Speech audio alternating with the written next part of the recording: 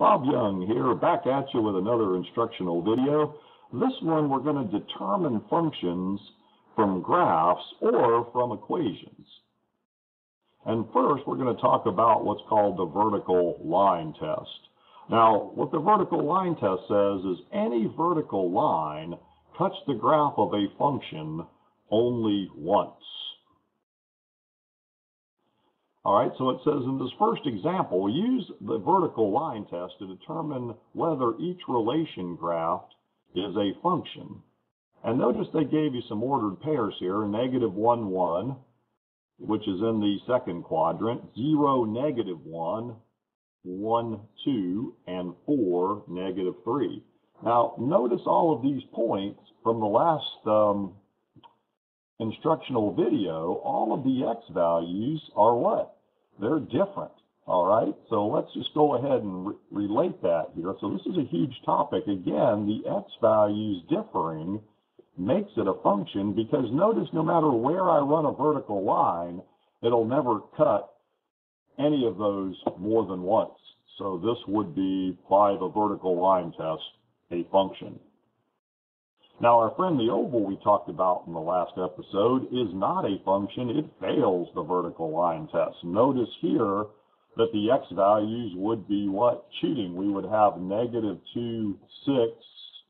Up here, we would have negative 2, negative 6. So again, any graph that fails the vertical line test, the x values will not be different. They'll be cheating, which they can't, and therefore not a function. All right, how about our friend the line here? Notice no matter where I run a vertical line, and I could get fun here, and I could get my line tool out, and I'll just run lines. I'll run vertical lines through this thing like crazy. No matter where I run a vertical line, though, it will never cut the graph more than once. So this is a function. Y'all don't want one this easy on the test, do you? Let's put a whole bunch of these young. Our friend the parabola is also a function. Again, no matter where I run a vertical line, it will never cut the graph more than once. Relations. Graphs that do not represent functions are still relations. So remember that all equations in graph represent relations. Again, relations just being ordered pairs that create some picture, and that all relations have a domain and range, whether they're functions or not. All right, now we're going to look at some of these here. Decide whether each function defines a relation and give the domain and range. Now, notice here we have the graph y equals x plus 4. Now, it says since y is always found by adding 4 to x, each value of x will correspond to just one value of y, and the relation defines a function. So notice in this one, and if we graphed it, I think y'all have seen enough graphs, and I'll just put a real cheap graph up here. If we were to put some points in here and graph this, and we're going to do it different ways here, we could go ahead and say, if we put 0 in for x, y would be 4, so it would be up here. If we put 1 in for x, y would be 5. And this would really, if we graphed it, be the picture of our friend the line. So notice here it says you can tell a lot by the graph and by noticing that the x and y values will differ. So it does say, since it's a line, that we have negative infinity to infinity, both for the domain and the range. How about our friend the square root here? Now we've graphed some of these here as we've come along. Now notice what's under the radical can never be negative. So we have to be careful here whenever we do one of these from the past and say 2x minus 1 must be greater than or equal to 0. So we can figure out what x value to use first. We could add 1 to both sides. 2x would be greater than or equal to 1. So the first value we would put in for x would be 1/2. But it says for any choice of x in the domain, there is exactly one corresponding value for y. And of course, the radical can't be negative. So this would be a function too if you graphed it. So you could put all these values of x in that are greater than or equal to 1/2, which would all the x's would differ, giving you different y values in this case. And then we've gone ahead and showed that the domain of this would have to be numbers on x 1/2 or greater. So there it is in interval notation.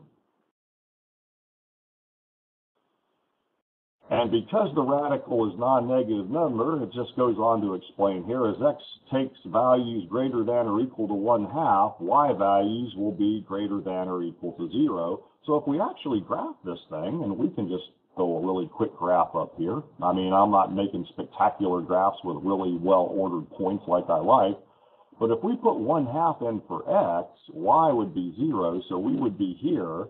And then as we put more points in, you would see more x values greater than or equal to 1/2. You'd have a graph that looks something like that. So graphically, it would pass a vertical line test as well.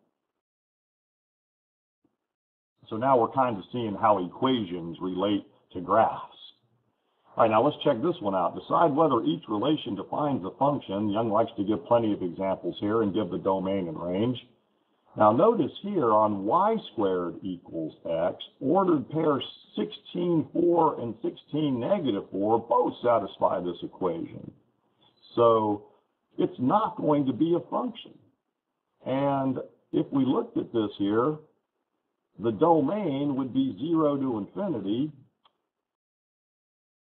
So it says any real number can be squared, so that the range of the relation is going to be -infinity to infinity. And again, sometimes I think the graph helps on this one.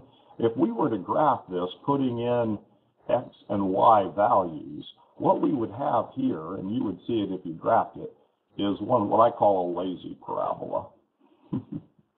He would be laying on his side. So if you put values in here, that's what it would look like, and it would definitely fail the vertical line test. So one thing to look at here is when y has some kind of an even power in an equation, look at it like, hey, this can't be a function because there can be more than one y value going to x. So it would make x automatically not be different and cheat.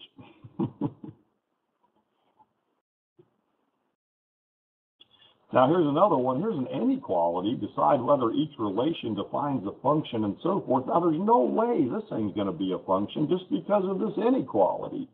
And if you think about it, we got some shading involved here.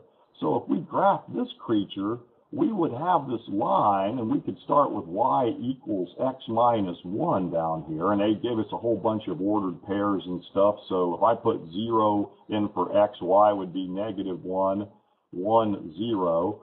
So I would have this line going here, but with the inequality, you would have to shade one of the regions. And we're going to get to this lesson later when we start messing with inequalities and so forth, but you might have had this in other lessons you've seen. So if I check the point 0, 0 to see whether to shade here, 0, 0 would make this false. See, putting in 0 for y and 0 for x, I would get a false statement. So that tells me I would shade over here. Now, if you don't get this lesson right away, don't panic. We're going to do this in depth later. But notice if there's a whole shaded region here, holy cow, there's going to be what? That's not a function. Now, let's go ahead and read the solution here. It says the ordered pairs 1, 0, 1, -1, 1, -2, 1, they all satisfy the inequality. So, I mean, you've got a whole bunch. They just took numbers in the shaded region there. Notice the x's do not differ. And inequality rarely defines a function. Since any number can be used for x or y, the domain and range is going to be all real numbers. See, in that shaded region, it'll go on forever and ever that opposite direction. And one last example before we roll on. Decide whether this is a function or so forth. Now it says substituting any value in for x and subtracting 1 and then dividing it into 5 produces exactly one value of y for each value in the domain. So this does define a function, and we're even going to graph these creatures later on.